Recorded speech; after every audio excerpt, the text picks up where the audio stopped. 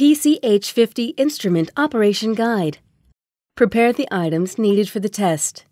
PCH50 instrument, power cable, test board, R1 reagent, R2 reagent, sample collector, code chip. Standard test. Take the reagents out of the freezer and rewarm at room temperature.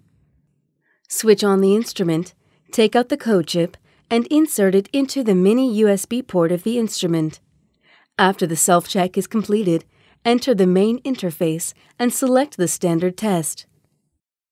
Use the top cover of the sample collector to open the sealing film of the R1 reagent.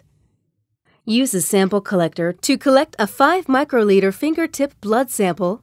Insert the R1 reagent container.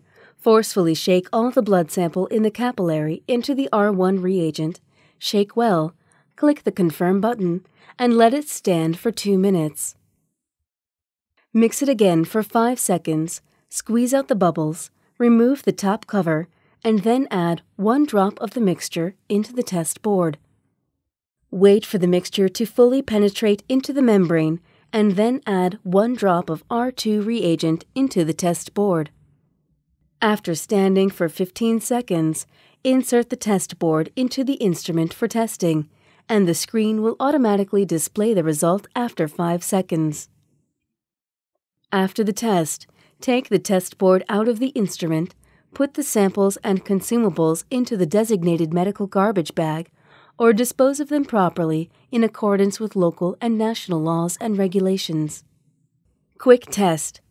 If you need to perform a retest or multiple tests, and don't want to use the instrument interface guidance, you can choose the quick test. The specific steps are as follows. Prepare related items for testing and repeat HbA1C test procedure. After completing the entire operation process, click on the quick test and put the test board into the instrument.